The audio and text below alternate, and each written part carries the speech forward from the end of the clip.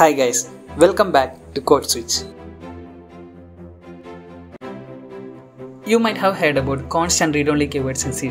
Let's see what's the difference between them. There are two ways you can define constants in C#. One, you can use the const keyword. The other one, you can use the read-only keyword. Now, const keyword is a compile time constant. That means you write the program and the compiler converts your program into IL code, that is the intermediate language code. But when the compiler converts into IL code, it actually directly contains the constant you have defined. So that means that will never ever change. Alright, so this is called the constant.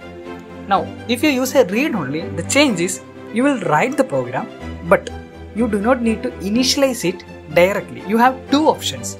You can either initialize it when you declare the read only variable, or you can initialize it in the constructor of that class, in the static constructor of that class.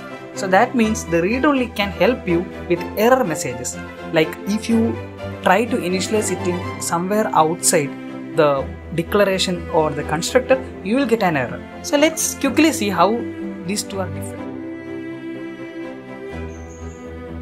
Okay, so let's look at this program.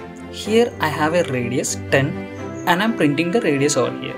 But what I need to do is I need to find the area of a circle with radius 10. So what I can do? I can define the area formula.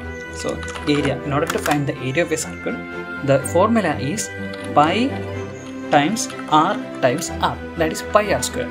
But how we need to define this in a statement? So for that what we need to do is we need to define the pi. R we already have, r is 10. So pi, let's define it pi. So as normal case, I create a double variable pi. 3.141 is the constant pi. Then I create a variable to store the area. So that is a double variable, double area equal to pi times r times r. So this is pi r square, right? Now once I have the area, I'm printing the area over here. That is area, right? Now you got the proper area. Now what's wrong with this code? If you look at here, we define the pi. This is a never changing constant, right? Pi will never change. But if you have a lot of code, or a lot of people are working over here, and in somewhere you didn't notice,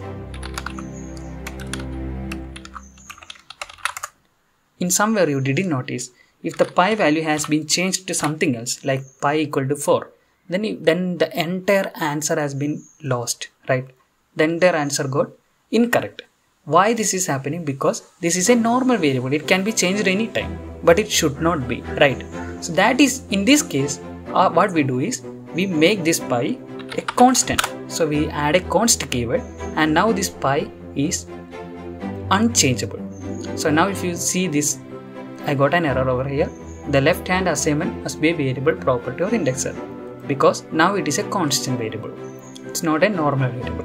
Now that is why you are getting this error. Now let's see this. What if I didn't initialize this? There you go, you get another error, and it says that the constant field value must be provided. That means that if you declare a constant, you need to provide the value immediately.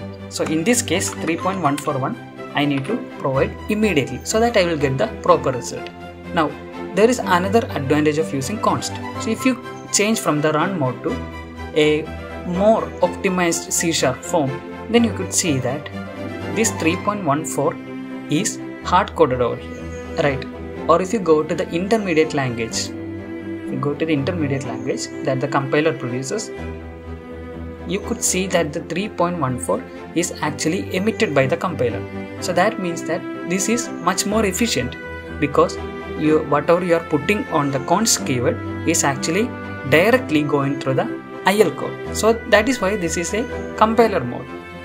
Now let's see how we need to use the read only. So let's make it to the run variable. Let's create a static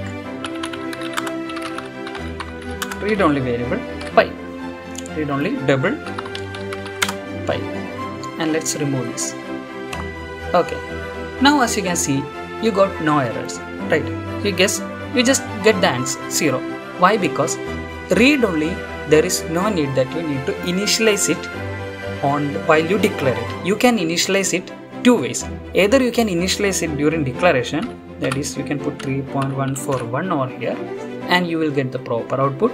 If you do not want to declare like this during initialization, then you can create a static constructor of that. So let's create a static constructor. The class name is program. So create a program constructor. Okay, so this is the constructor of the class. In the constructor of the class, you can initialize it 3.141 if you do not want to initialize over here.